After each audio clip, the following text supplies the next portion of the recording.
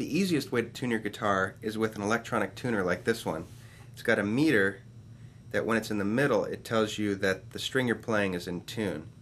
It's also good to be able to tune your guitar by ear, because if you don't have an electronic tuner, or if the tuner's out of batteries, or if you're in a live situation where you're playing live and you need to be able to tune quickly, then you want to be able to tune by ear.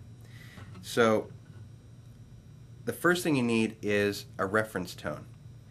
Now we're going to start with the A string, which is the 5th string, and play it open.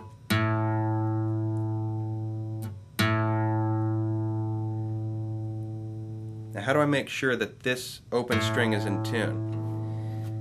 One thing you can do is you can get a tuning fork, and this is an A tuning fork, which you can tell it's an A tuning fork because it says A440. 440 happens to be the frequency of the string, and that's how you know it's an A tuning fork. You can get these at any music store.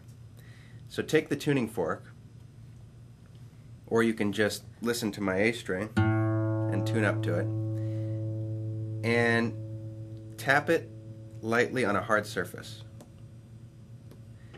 So I'm going to tap it on my knee and then press it against the hollow body of the guitar here.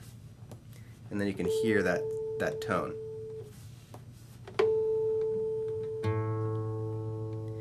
And now I'm going to play the open 5th string while listening to that tone. And it sounds a little bit out of tune.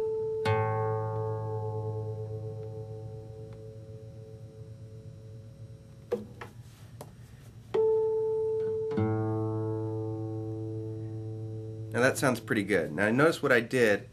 I took the tuning fork, tapped it against the guitar, and then I turned the tuning key so that I loosened the string.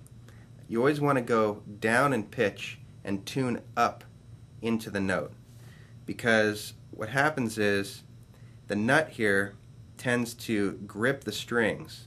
So if you tighten the strings too much, or you tune from coming down into the string, what can happen is some of the tension gets held up here in the head of the guitar, this area, and over time it can start to release some of that tension and loosen the strings, and it'll tend to throw the strings out of tune.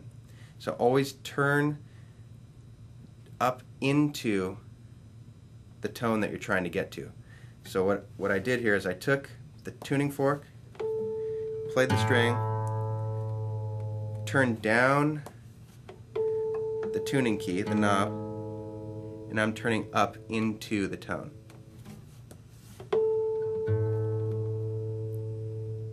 And I'm just listening until the two tones sound about equal.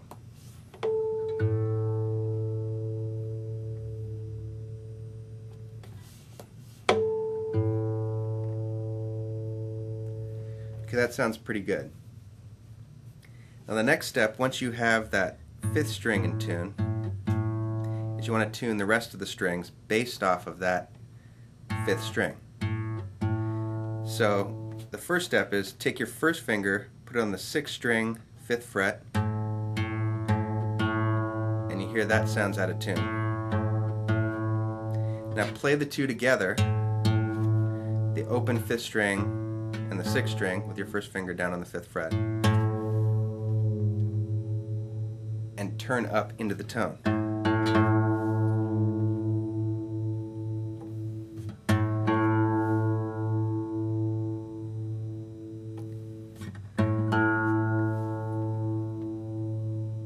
Another way that you can tell that the two are matched or equal is there's a vibrating thing that happens.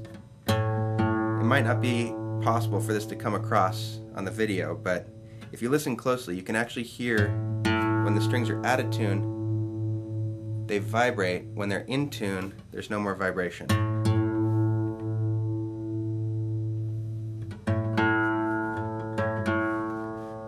Okay, now the next step is take your first finger, put it on the 5th string, 5th fret,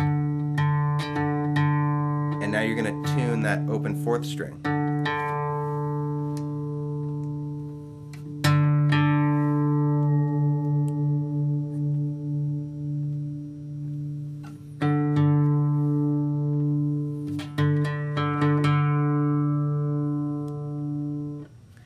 next step is take your first finger, put it on the 4th string 5th fret, and play that open 3rd string and the 4th string together.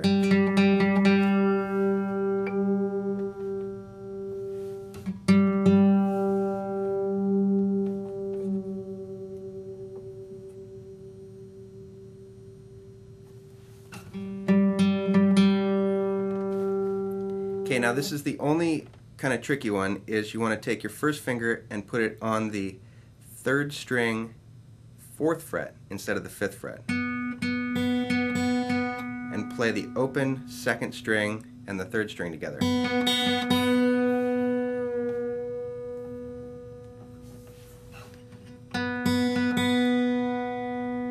And then finally move back up to the 5th fret, so you'll be on the 2nd string 5th fret, and play the open 1st string and the 2nd string together. And then tune that open 1st string up into the tone.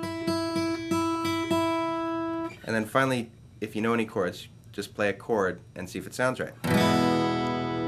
Another thing you can do is play the 6th string and the 5th string, just play those together, and if they sound like they're in tune because they're the same note,